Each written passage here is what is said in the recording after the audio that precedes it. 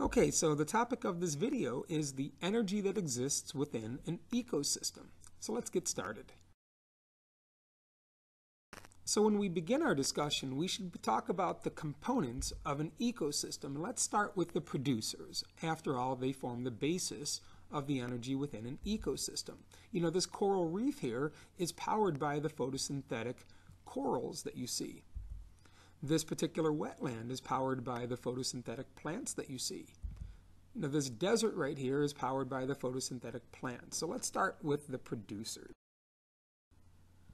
So the producers are the autotrophs in an ecosystem, those that are able to perform photosynthesis in order to make sugars. You know, we need three basic ingredients: water, carbon dioxide, and sunlight in order for the autotrophs to do photosynthesis. And then they will produce some oxygen waste, but more importantly, they produce glucose.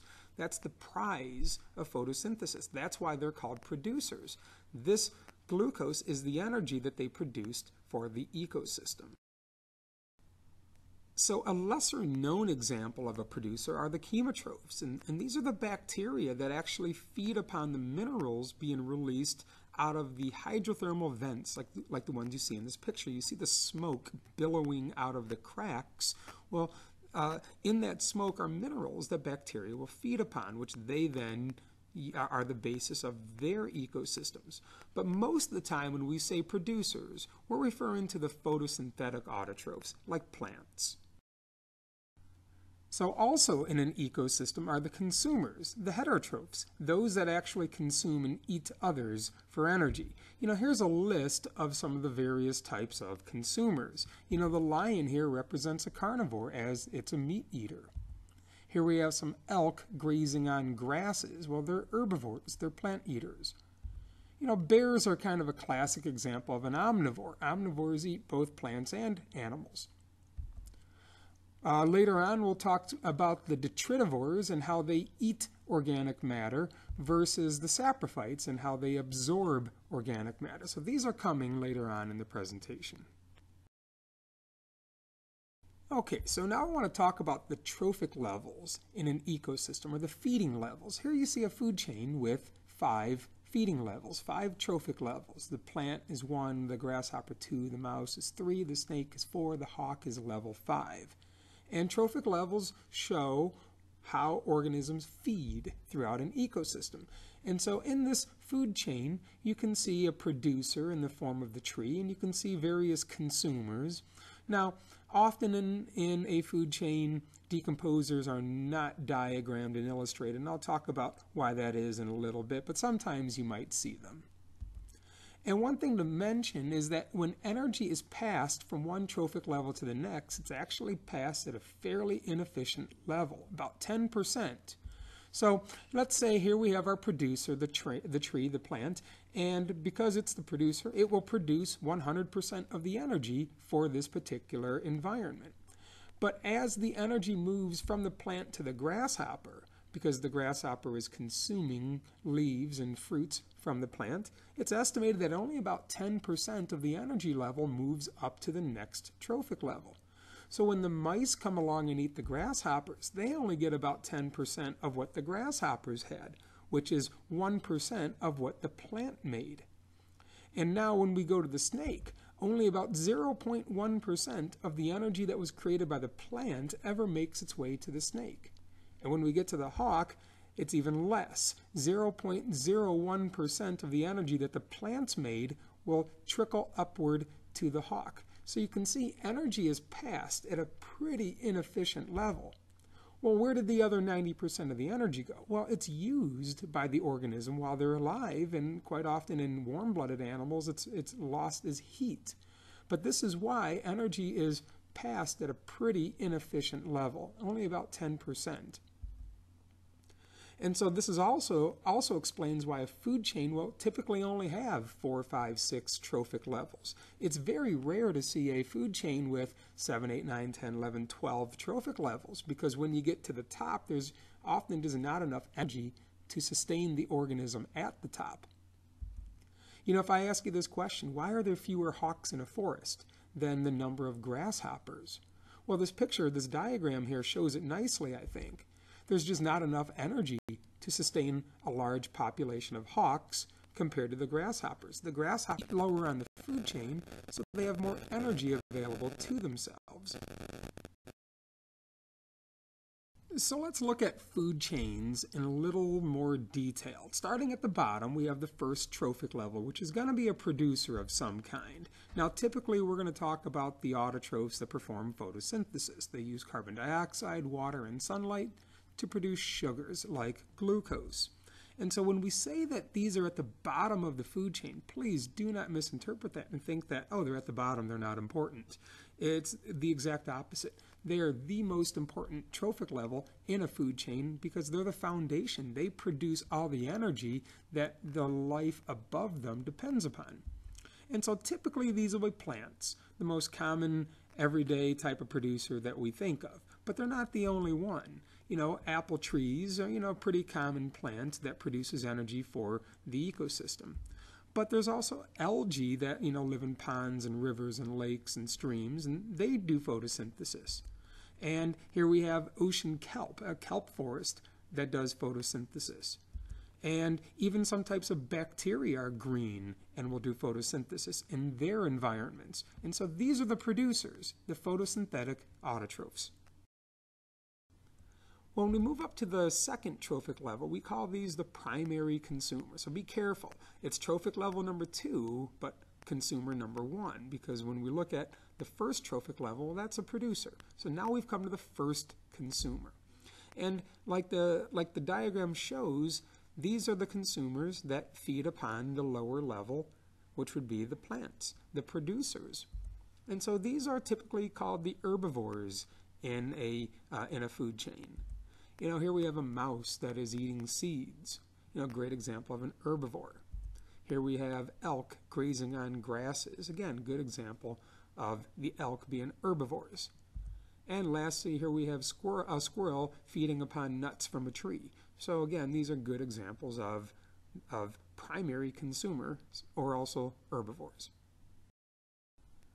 Okay, so when we move up to the next trophic level, the third overall trophic level, we come to the secondary consumer. It's the second consumer, even though it's the third overall level. And like the name implies, and like the diagram implies, the secondary consumer will feed upon the level beneath them, the primary consumers. So at this level, we start to see the introduction of omnivores into the food chain. Omnivores are animals that will eat both plants and animals. And we also see some small carnivores at this point in the food chain as well. So here we have, for instance, a spider eating an insect. Here we have, for example, a duck, eating a frog.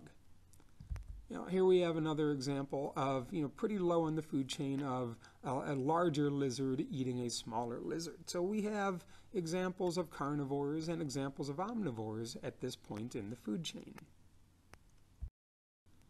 Well, as we come to the fourth trophic level, this will be the third consumer, and the word for third is tertiary. So now we have the third consumer, the tertiary consumer, feeding upon the level beneath it, which would be the secondary consumers. As we get higher and higher on the food chain, this is where we start to see, the larger carnivores, the larger omnivores in an environment. So maybe again we have a snake eating a mouse. Be a pretty straightforward example. Or in this case, we have a duck eating a fish. We saw a moment ago a duck eating a frog, duck eating a fish. We're getting higher on the food chain.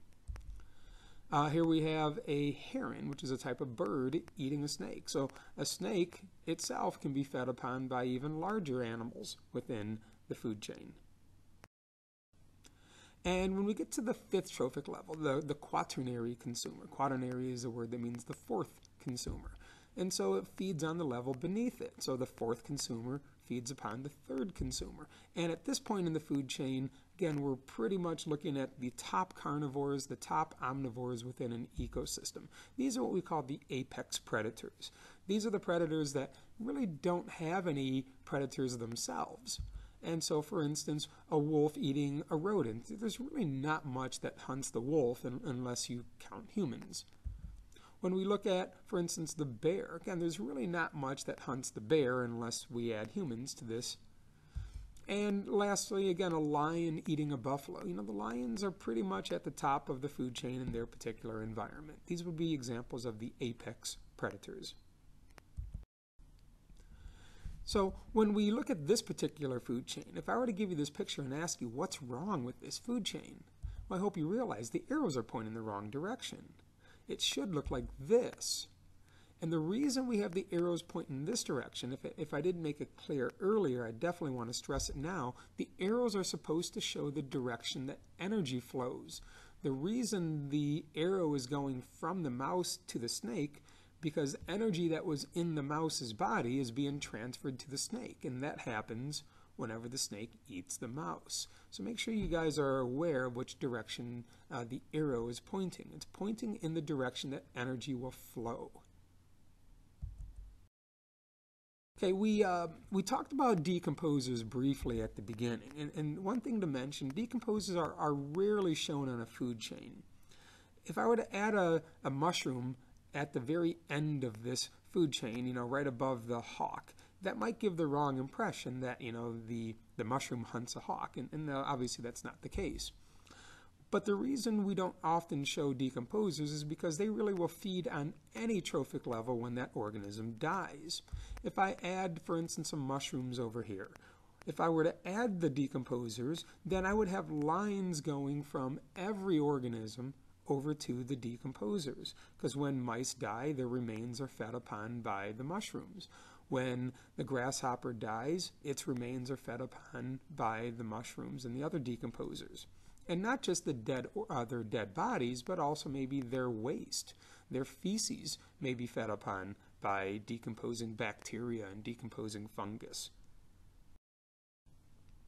And so I want to mention the difference between the detritivores and the saprophytes. First of all, let's focus on the detritivores. This vulture right here is a good example of a detritivore because it will actually ingest and take bites out of and feed upon dead matter, like this dead skunk right here. It's feeding on the dead remains. Same with this dung beetle here. The beetle here is feeding upon the remains of, in this case, the poop from some other animal. But notice that detritivores actually ingest. They take into their body with their mouth, and they have a digestive tract, and they internally break down the food when it's in their stomach. And those are the detritivores. And that's different from the saprophytes.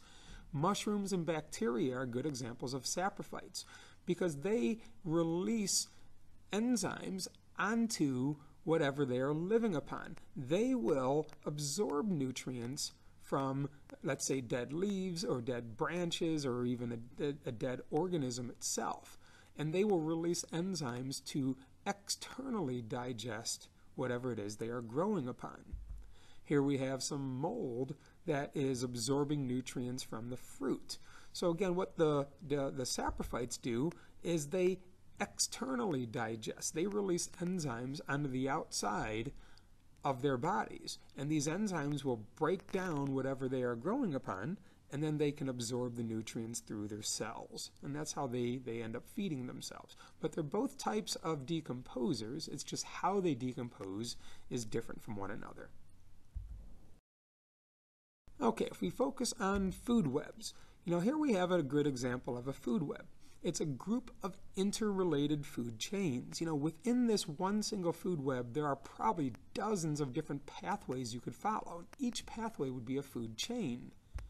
For instance, I've highlighted this particular food chain, which is 4 trophic levels. Level 1 would be the grass, level 2 would be the grasshopper, level 3 the blue jay, and level 4 the hawk. Here we have one food chain mixed into this food web.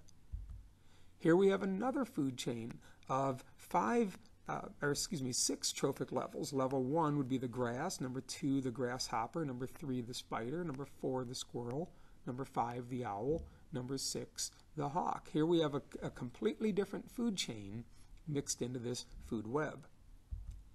And one more. Here we have another food chain highlighted in red of 6 trophic levels. The acorns, level 1, the grasshopper, level 2, the spider, level 3, the blue jay, level 4, the cat, level 5, the hawk, level 6. There's easily a few dozen pathways we could take within this one single food web. But these are a lot more realistic than a food chain, and the reason they're just more realistic is because they show all the feeding relationships in a community, not just one single pathway. In reality, animals may feed upon many different kinds of prey, not just one, like is depicted in a food chain. Well, if I were to ask you to highlight a food chain from this food web, and then label each of the trophic levels. That's something that, for instance, here we might have this. From beginning to end, starting with a producer and going until there are no more arrows. Here we have a food chain made up of 5 trophic levels. And then labeling them, I would label the acorns the producers, the grasshopper would be the primary consumer, the spider would be the secondary consumer, the squirrel would be the tertiary consumer, and the hawk would be the quaternary consumer, using the vocabulary words that we brought up earlier. And one last question, what might happen if a pesticide was used that killed all the grasshoppers in this particular community? What side effects or consequences might that have? Well, you might start to see grass overgrowth, since there's no more grasshoppers to keep the grass under control. You might see the slow death of spiders. After all, they lost their food source. You might start to see a decline within the blue jays. The blue jays used to feed upon the grasshoppers, and because the spiders are declining, the blue jays are in trouble for food. You actually might see the hawks having to hunt more squirrels. After all, if the blue jays are starting to decline, they have to find food elsewhere. So the point is, you can see how everything fits neatly within this particular community, and life exists within a balance within our food web. If organisms are added and removed, that disrupts the balance that exists within nature. And so there you have it, energy within the ecosystems. If you're in my biology class, try answering these 8 questions on a separate sheet of paper. Bring me your answers before school or after school. I'd love to check them for accuracy. Thanks for watching.